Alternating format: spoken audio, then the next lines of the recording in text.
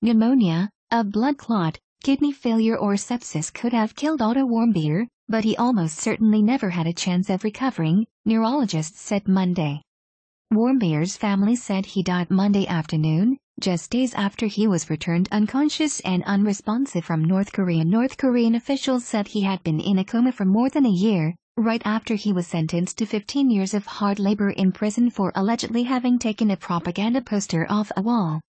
North Korean authorities said the strapping, 21-year-old college student had taken a sleeping pill after